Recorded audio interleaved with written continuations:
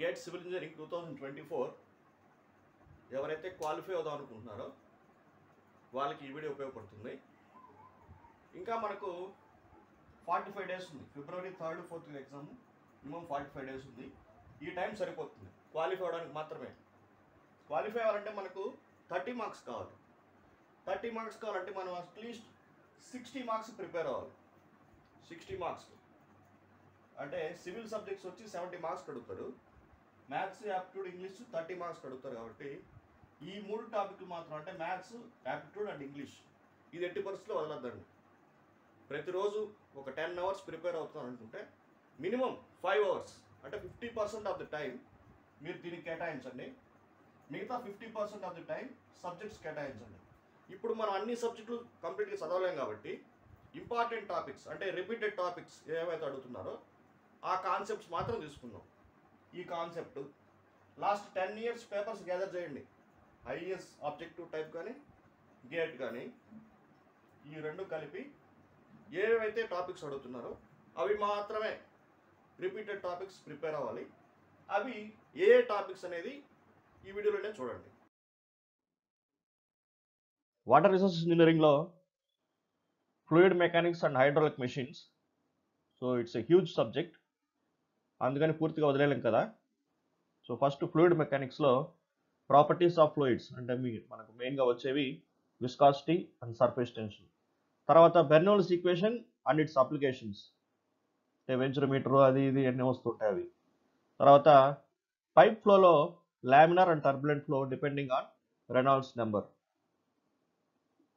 అదేవిధంగా head loss ఇందులోనే. తర్వాత boundary లేయర్స్లో do we have different types of boundaries. Next, drag force on submerged bodies. Next, dimensional and model analysis లో ఎక్కువగా మనకు repeated topic వచ్చేసి Reynolds model law and proud model law. Then coming to irrigation, finding out different types of irrigation efficiencies ఒక topic. Next, relation between duty and delta, ఇది రెగ్యులర్గా repeated topic కాబట్టి ఇది ఎక్కువ ప్రాక్టీస్ చేయాలి. Next, finding out evapotranspiration. Open channel ఫ్లోలో total energy, specific energy and critical depth calculations. Uniform ఫ్లోలో finding out velocity and discharge using చెజీస్ and మ్యానింగ్స్ coefficient. తర్వాత gradually వేరిడ్ ఫ్లోలో different types of flow profiles and finding out the type of flow profile. Next, hydraulic జంప్స్లో 4-5 formulae ఉన్నాయి, అవి by heart చేయాలి.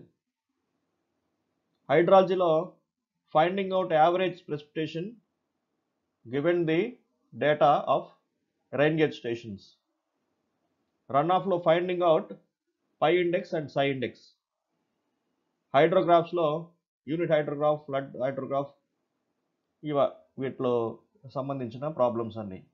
తర్వాత we have well హైడ్రాలిక్స్లో confined and అన్కన్ఫైన్డ్ ఆక్విఫర్స్, దానికి సంబంధించిన formulae.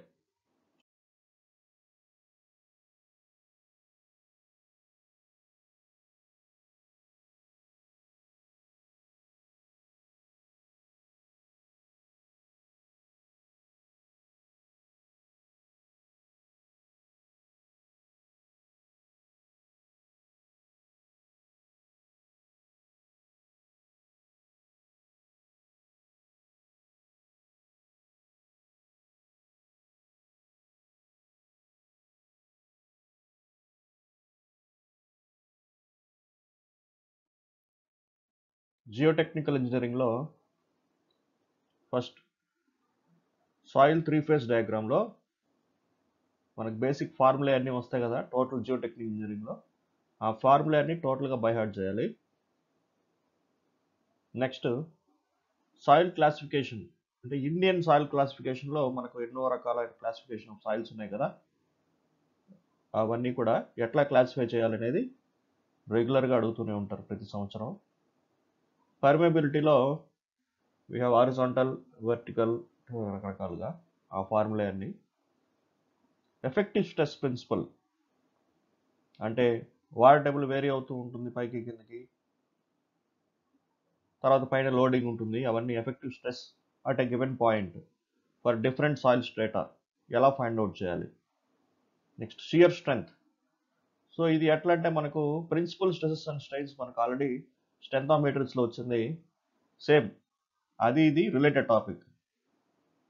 Next soil ఇన్వెస్టిగేషన్లో sampling of soils, disturbed undisturbed soils, రిమోల్డెడ్ soils, ఇంకా ఇందులో involve అయిన చాలా ఎక్స్పెరిమెంట్స్. తర్వాత సెటిల్మెంట్ అంటే కన్సాలిడేషన్, అందులో సెటిల్మెంట్ ఫార్ములే చాలా ఇంపార్టెంట్. బేరింగ్ కెపాసిటీ అంటే చాలా ఉన్నాయి కదా అందులో ఫార్ములే, మనకు రెగ్యులర్గా టెర్జగీస్ అడుగుతూ ఉంటారు. Pile ఫౌండేషన్స్లో different formula involved, group foundations రకరకాలుగా. సో జియోటెక్నికల్ ఇంజనీరింగ్ ఏంటంటే చాలా ఎక్కువ వెయిటేజ్ ఉంది కాబట్టి ఎక్కువ టైం దీనికి స్పెండ్ చేసినా కూడా ఏం ఇబ్బంది లేదు. ఓకే. ట్రాన్స్పోర్టేషన్ ఇంజనీరింగ్లో కంప్లీట్ జామెట్రిక్ డిజైన్, అందులో ఏ టాపిక్ అడుగుతారని మనం చెప్పలేము. జామెట్రిక్ డిజైన్ మొత్తం చదివేసేయాలి. అందులో cross sectional elements, side distance, horizontal vertical element, టోటల్గా మొత్తం. ట్రాఫిక్ ఇంజనీరింగ్లో relationship among speed, volume and density, ఇందులో ఉండే ఫార్ములా పైనే ఎక్కువగా అడుగుతున్నారు. తర్వాత ట్రాఫిక్ సిగ్నల్ డిజైన్లో using Webster method, so cycle length find out చేయడం లేదా total last time find out చేయడం, ఇవన్నీ అడుగుతూ ఉంటారు. తర్వాత rigid పేమెంట్స్లో we have different types of stresses, and ఆ స్ట్రెసెస్ కనుక్కోవడానికి ముందు ఇంకా ఎన్నో ఉన్నాయి, రెసిస్టింగ్ సెక్షన్ అని అదని ఇదని, ఆ ఫార్ములా అన్ని బయట్ చేయండి. And then we have contraction and expansion joints in rigid payments, వాటి formulae. Flexible పేమెంట్స్లో we have properties of payment materials, మనకు ల్యాబ్లో జరిగే ఎక్స్పెరిమెంట్స్ అన్నీ కూడా వాటి స్టాండర్డ్స్ అవన్నీ కూడా గుర్తుపెట్టుకోవాలి. తర్వాత design of flexible పేమెంట్స్లో martial stability test అనేది చాలా ఇంపార్టెంట్. అందులో ఇన్వాల్వ్ అయిన టెర్మినాలజీ కానీ ఫార్ములే కానీ బాగా యాడ్ చేయాల్సి వస్తుంది.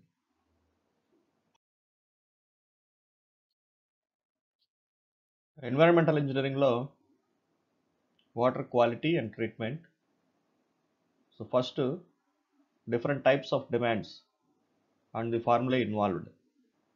తర్వాత ఫైండింగ్ అవుట్ హార్డ్నెస్, ఆల్కలినిటీ. తర్వాత సెడిమెంటేషన్లో we have different types of sedimentation, అందులో ఎక్కువగా మనకు అడిగేది ఫైండింగ్ అవుట్ సెట్లింగ్ వెలాసిటీ. అదేవిధంగా rapid and slow sand filters.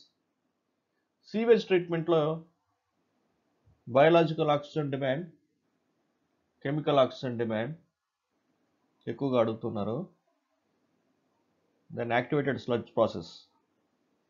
Air పొల్యూషన్లో చాలా పెద్ద టాపిక్ ఇది, అందులో ఓన్లీ స్టాండర్డ్స్ మాత్రం గుర్తుపెట్టుకుంటే చాలు.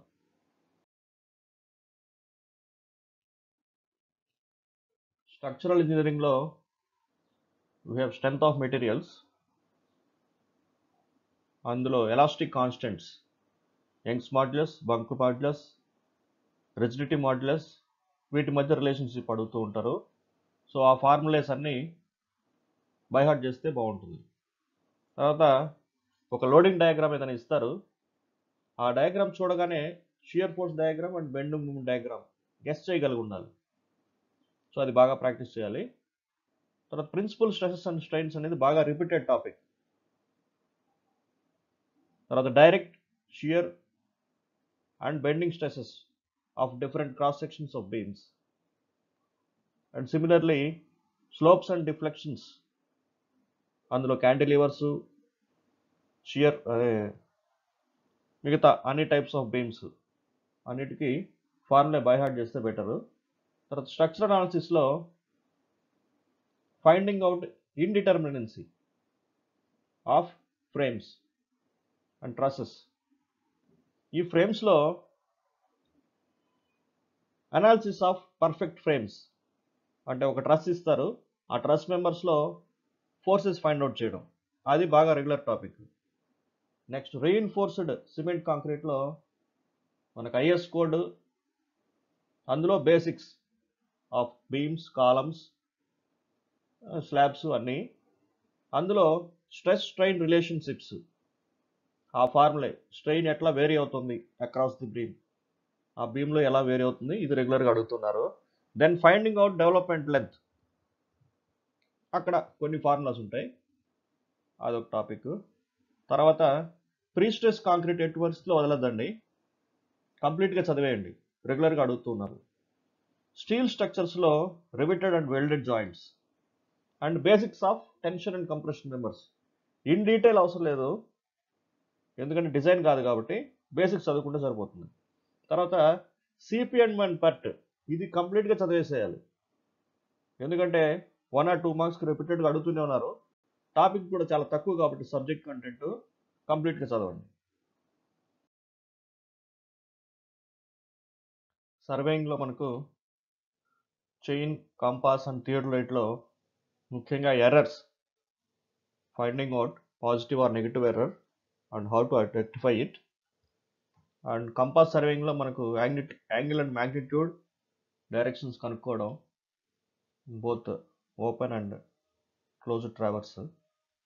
లెవెలింగ్లో ఫైండింగ్ అవుట్ బెంచ్ మార్క్ కానీ, హైట్ ఆఫ్ ది ఇన్స్ట్రుమెంట్ కానీ, back side, intermediate side, 4 sides అన్నీ ఇస్తే క్యాల్కులేట్ చేయడం, అది రెగ్యులర్గా అడుగుతున్నారు. సో ల్యాబ్లో ఎలాగైతే చేశారో సర్వేయింగ్ ల్యాబ్లో అలాగే ప్రాక్టీస్ చేస్తే లెవెలింగ్ రెగ్యులర్లీ ఆస్క్డ్ క్వశ్చన్ కాబట్టి స్కోర్ చేయొచ్చు.